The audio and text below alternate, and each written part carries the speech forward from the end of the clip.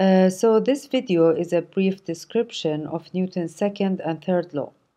So as mentioned in the video of Newton's first law, the tendency of an object to resist any change in its motion, so the tendency to remain at rest or maintain a uniform motion along a straight line, is known as inertia.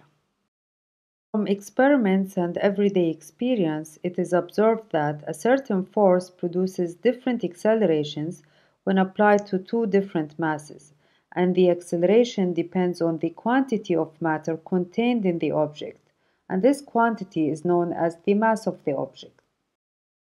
And so mass is a measure of inertia, and objects with large masses will have less acceleration than those of a lesser mass when subject to the same force. So, for example, this is the same force applied to two different masses, and the larger mass will have less acceleration than the less mass, okay? So the more massive an object is, the harder it is to change its state of motion or accelerate it, okay? Because it will have more inertia, which means it has more resistance to changing its state of motion. So this shows that the acceleration of an object is inversely proportional to its mass. And now suppose that the same object, so the same mass, is subject to two different forces. So if F2 is larger than F1, then the acceleration A2 is larger than A1. So this shows that the magnitude of the acceleration is directly proportional to the magnitude of the applied force, and its direction is in the direction of that force. So this shows that mass is a quantity that relates the acceleration of an object to the force acting on it.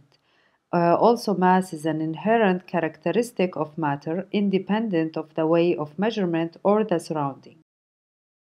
And the SI units of mass is the kilogram. Also, it is found experimentally that if two masses M1 and M2 are combined together, then the result body will behave as a mass of M1 plus M2, and so mass is a scalar quantity. So these observations were summarized by Newton in his second law of motion, which states that the acceleration of an object produced by a net external force is directly proportional to the force in a direction parallel to that force and is inversely proportional to the mass.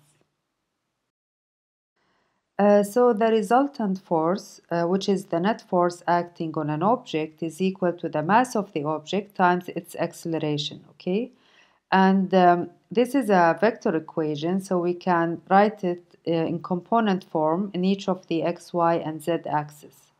And the SI units of force is the Newton. So from this law, you can see that 1 Newton is equal to 1 kilogram times 1 meter per second square. So now let's consider Newton's third law. So a force acting on an object is always due to another object or the surrounding environment, right?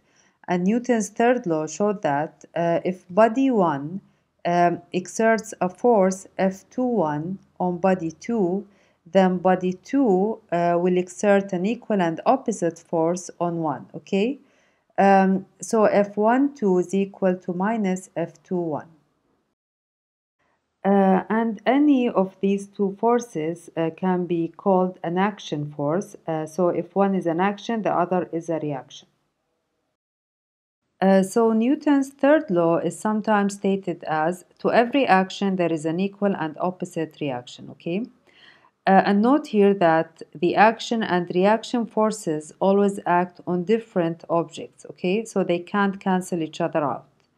And also this law shows that forces come in pairs and that there is no such thing as a single isolated force. So let's take as an example the apple and the earth, okay? So as you can see, the gravitational force exerted by the earth on the apple, this one, has an equal and opposite reaction, which is the force that the apple exerts on the earth, FEA.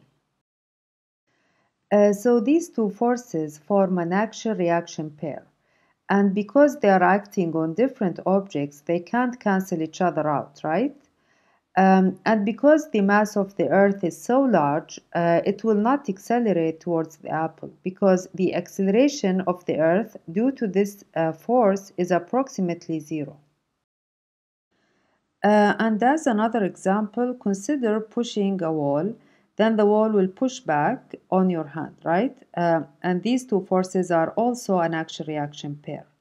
Also, another example is a racket hitting a ball. So these also two forces between the ball and the racket are an action-reaction pair. So in the next video, I will show some particular forces such as weight, the normal force, tension, friction, and the drag force. And also will show how Newton's second law is applied when solving problems, okay? So thank you for watching. Please don't forget to like and subscribe, and see you in the next video.